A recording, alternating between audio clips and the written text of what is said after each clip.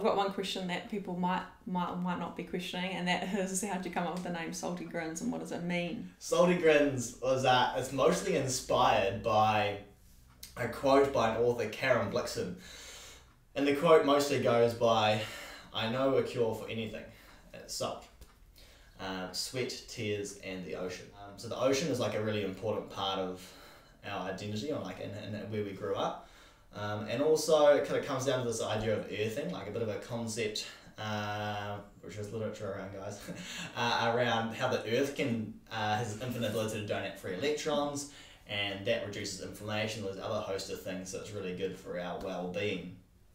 And then sweat, well, we know that sweating and physical activity is so good for our holistic well-being, our whole order.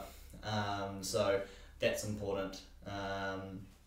And then grinning, well, we know just putting a grin on, even when we don't feel like it, has this chemical sort of reaction in our brain, makes us feel better. And the last one there, which I think is like quite poignant, is tears. Mental health is super prevalent in our society today, across the world.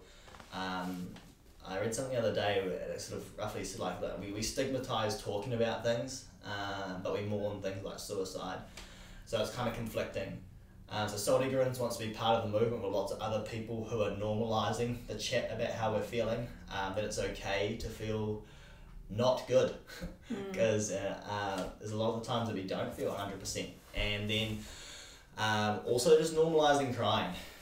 Again, pretty stigmatised, particularly in males, that crying's weakness and it's vulnerable, and all those feelings get blocked up, and often as a release in other emotions like anger, because that's one emotion which doesn't feel so vulnerable, you know.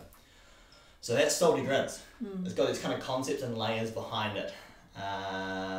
Yeah, it's cool to hear you give like a full explanation of that, because Salty Grins, it's a cool name, like it sounds good and it looks cool in the logo, and it makes sense when you know that you like, you know, surfing and things in the sea and salt and like sweating and stuff, but it's nice when people understand that there's so much more behind that than just a standard salty grin.